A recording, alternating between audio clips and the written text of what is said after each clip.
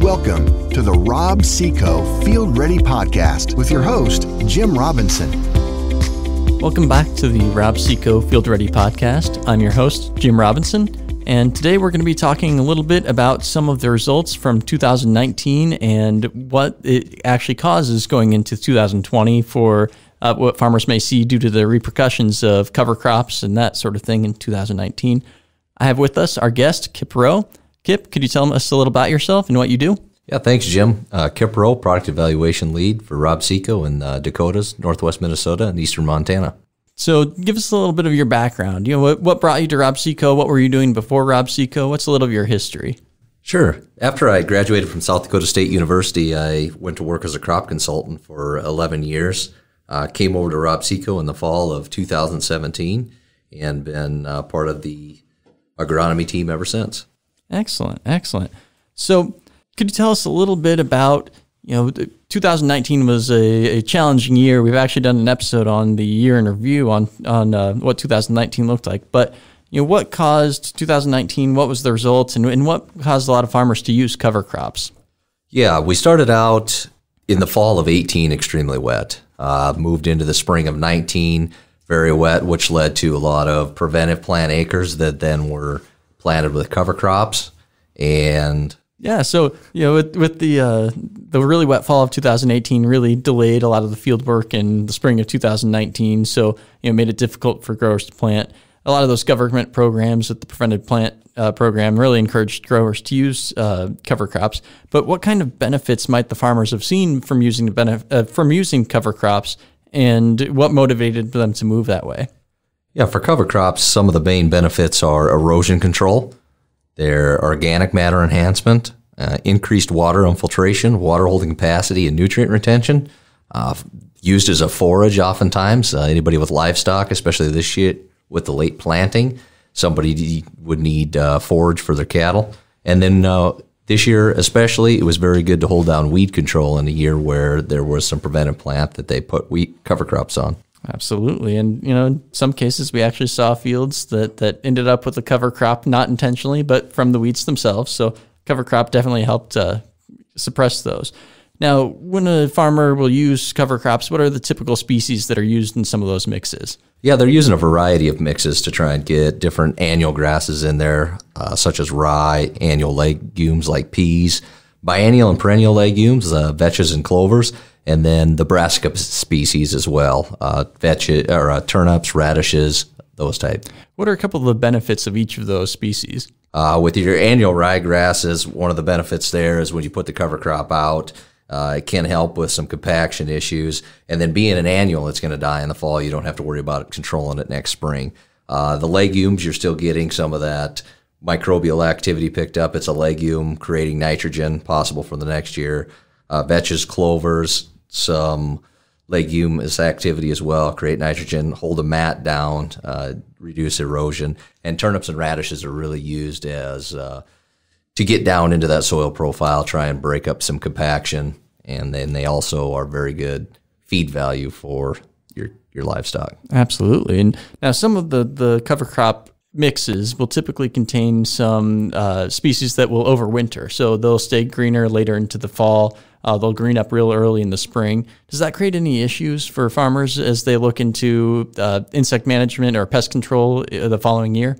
It certainly does, Jim. When we start to talk about armyworms, cutworms, stalk borers, these are all pests that can cause issues in the spring due to that vegetation that the moth will see is either in the fall when it overwinters and she lays her eggs, or we come into the spring as they migrate up north. Now let's start with the armyworm. So what is it that draws the armyworm to the cover crop fields, and when is it that they come by and lay their eggs? Sure, they prefer dense vegetation for their egg laying. So as they migrate up, it's typically earlier on in the season. It's that March time frame. So they're getting up here early enough, looking for vegetation to lay their eggs.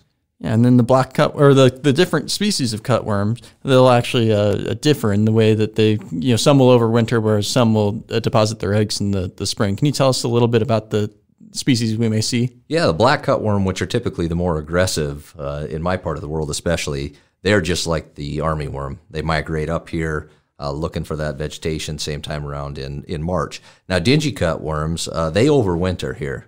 Yeah, they're looking for a little bit different. They do like some of that vegetation, but they're also going to be more profoundly found on hilltops, light soils, and south-facing slopes.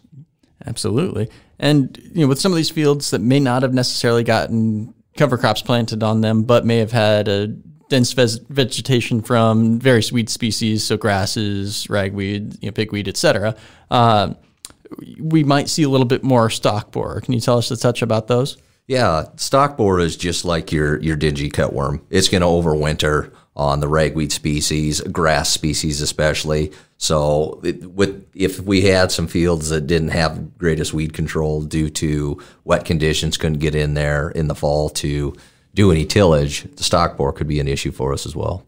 Yeah, so a lot of these species, the armyworm, the black and dingy cutworm, and the common stalk borer, they're typically corn pests. And so what might they do to a corn crop that's establishing its stand in the spring?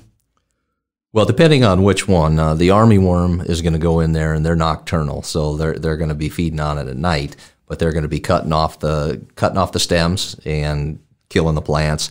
The black and dingy are going to be coming early as well. They don't feed at night as much. They're more during the day and can be feeding at night, but they're going to do the same thing. They're going to clip at that stalk, and they're going to kill the plant. Stalk borer is a little bit later. It's going to come in as that corn's V5 or higher and bore into that stalk. Absolutely. So overall, what we may see from these different species is an overall reduction in stand establishment, or an overall higher degree of variability in how vigorous plants may be if they're not completely clipped or cut. You could have small runt plants developing that don't contribute to yield at all. Yeah, for sure. Or open them up for a vector of diseases, things of that nature. Oh, for sure, yeah. Now, what are the different management practices that farmers may be able to use in order to either identify or combat these different pests?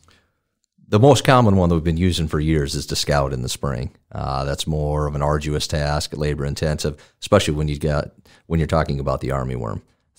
A species that's nocturnal, very hard to find during the day, hides underneath the trash or residue.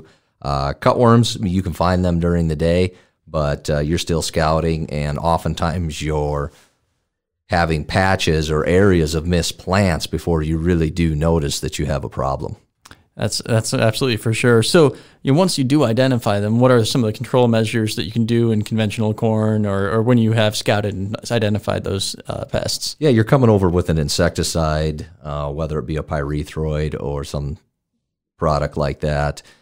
Conditions can play into your efficacy of it. If you have very dry soils when you're trying to come in there, your control measures will be less.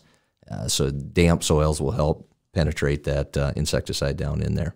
And do you typically get a high level of control? Is it more variable? What comes out of those insecticidal applications? Variable level of control, not high efficacy many times.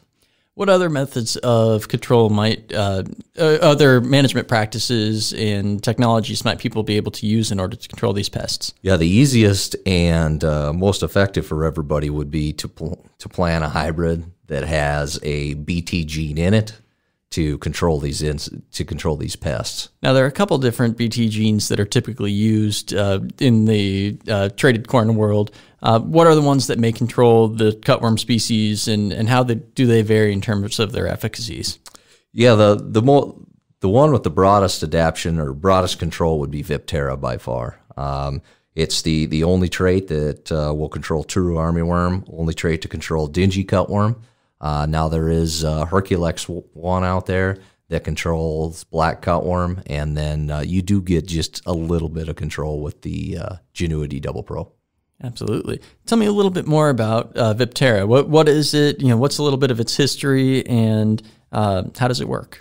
Yes, it's a vegetative insecticidal protein that was derived from Bacillus thuringiensis. So we all think of BT, we think of corn borer control. Well, this is another technology that was developed from BT. It's the VIP3A20 protein, and gives you multi-pest complex control. Absolutely. About how many pests does it control? Or is it labeled to control? About 14 total. Mm-hmm. And what order of pests? The Lepidoptera species, and when we define Lepidoptera species, it's insects that are butterflies, moths, the caterpillar insects. Yeah. So just an interesting tidbit. Now, the VIP3A protein was actually discovered not through the Bacillus thuringiensis that you typically see in the soil, but one that was actually identified in a carton of spoiled milk. Just as an interesting side, it was originally purified from spoiled milk and then transformed into corn, which is kind of a fun story, just like penicillin. So the site of action for Viptera does differ a little bit from that of Cry3A, Cry1F, the genes that are involved in some of the other traits on the marketplace. So Agrisure, corn borer, the genuity traits. Can you tell us a little bit about how it actually works within the insect's gut? Yeah, the site of action is it binds to the receptors in the midgut and causes pore formation. It's a very high-dose kill. They must bite into it, but once they bite into it, it's almost immediate death. So would the insects have to actually bite into the plant first? Could you see some damage? And how extensive could it be before control is actually achieved? Yeah, there definitely could be some damage, a very small percentage, though. It's such a high-dose kill that you typically wouldn't even notice if you were scouting a field of Viptera and it had high cutworm pressure. So you may see a plant that gets stunted, but you're not going to see 6 or 12 in a row that are all clipped. No, it'll be very random and very unnoticeable. So Agrisure Viptera is found in a couple of different trait stacks in the marketplace. What are the primary trait stacks, especially those that you can find from Robseco, and what all is contained within those stacks? Yeah, our Agrisure Viptera 3111s are going to have those in there. You're going to have a corn borer gene in there, and you're also going to have a rootworm gene. Our Agrisure Duracade 5222s also are going to have that in there. You're going to have Viptera, and you're going to have corn borer control, and you're also going to have rootworm control. Absolutely. Then you'll also find the Agrisure Viptera within your 3110s, the Agrisure 3220s, and Agrisure 3330s as well as any of those that may be stacked with artesian. So with Viptera being derived from Bacillus thuringiensis, does it also control corn borer on its own? It will not, Jim, and that's why we've always stacked it with other corn borer traits. In our 3220s, our 3110s, you'll find that we have the corn borer control along with Viptera. So Kip, so far in our conversation, we've talked about how with the increased prevalence of cover crops due to the prevented plant acres from 2019, that we should see an increase in the amount of pests that the prevalence of the pests, especially the true armyworm, black and dingy cutworm, common stalk borer in cornfields that go onto those cover cropped acres from the year before.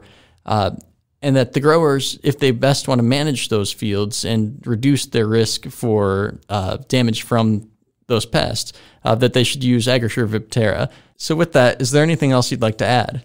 Not really, Jim. I just think the importance of Viptera in 2020 can't be understated. We're farming a lot of acres nowadays. We don't have as much time to scout all these acres. Give yourself that protection up front. Viptera is insurance for all these growers going into 2020. Excellent. Thank you so much, and thank you for joining us. Yeah, thank you, Jim. All right, I think that wraps things up for us today. And remember to tune in the 1st and 15th of every month for new episodes. Until then, stay field ready. Thanks for tuning in to this episode of the Robseco Field Ready Podcast. Join us next time to be field ready. A Parkville Media Production.